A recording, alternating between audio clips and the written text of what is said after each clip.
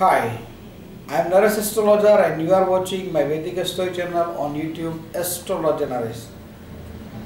Today's forecast is for Leo, 30th of December 2013 to 5th of January 2014. First of all, prediction of Mars. Mars is passing in the second house, so have to take care in family and financial matters. Have to take care in speaking, particularly in family. Saturn and Rahu is in the third house, makes you daringful in nature, benefits from darings, good relation with mother and father.